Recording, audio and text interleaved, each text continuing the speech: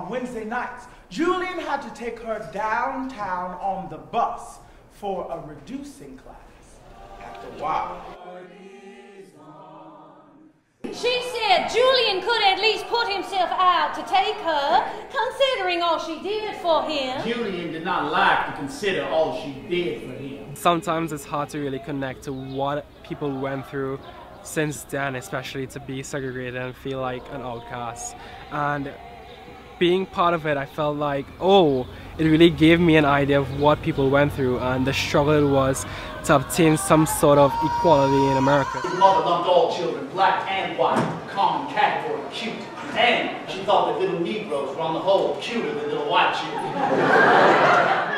and out of the dark, a large, gaily dressed, sullen-looking colored woman got on. With the little boy! I immediately got it.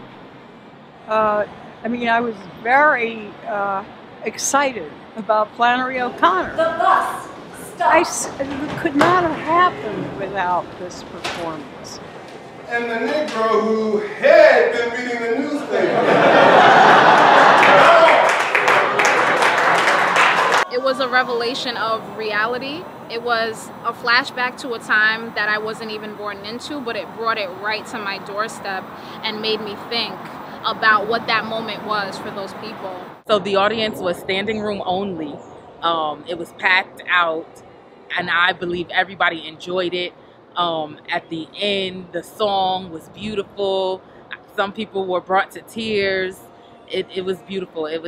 It all came together at the end. Even the end of the story was shocking. You didn't expect it.